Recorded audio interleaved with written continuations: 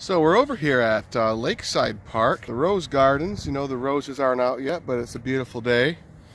And as I'm playing with Jedediah here, playing Lava Monster and all the other games, I just think of all the beautiful parks in Fort Wayne. I don't think there's a city with so many parks. Why are we building parks if we're going to kill children, right?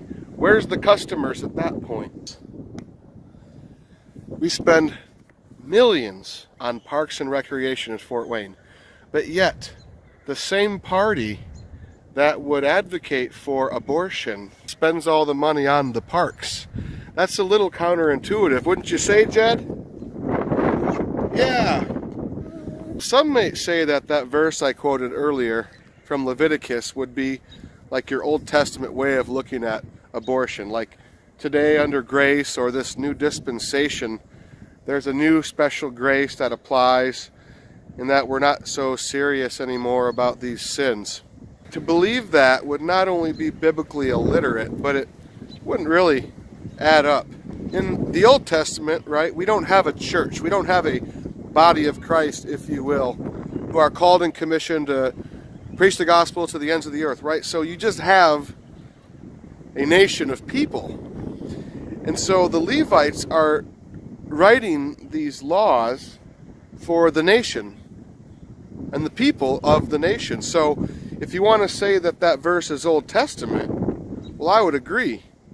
It's for everybody, not just the church. So that scripture is very clear that we are not allowed the luxury of neutrality on abortion. And so if the citizens are not allowed neutrality, what would that mean for the church? Right, in the new covenant, it does talk about he who knows what he should do and fails to do it, for him it is sin. The Old and the New Testament are just the same story. There's nowhere in the testimony of God is there like this stop point where you could just ignore those things and then move forward. We know that Christ himself is coming back as a warrior. He's not coming back as a lamb. So even in that regard, the Old Testament, Jesus came as a Passover lamb. He came as a spotless lamb to shed his blood for Israel in the Passover. In the New Testament, okay, particularly the book of Revelation, he comes back as a warrior, and he's coming to destroy the wicked. And so I just wanted to share that verse from Leviticus. Oh, I love you too, bud. You see, kids are a blessing from the Lord. They're our heritage. And wow, he's got a stick. I'm glad I got eye protection here.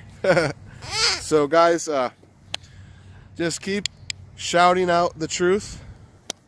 Pray, fast, call your congressman, call your city council. You know, you got to be like Jed. The squeaky wheel gets the oil, right? We can't just sit around in our prayer circles all day long and think abortion's going to end or that Fort Wayne's going to get better. We got to, you know, take a stick and tap somebody on the head, right? Get their attention. Hey. All right. Take care.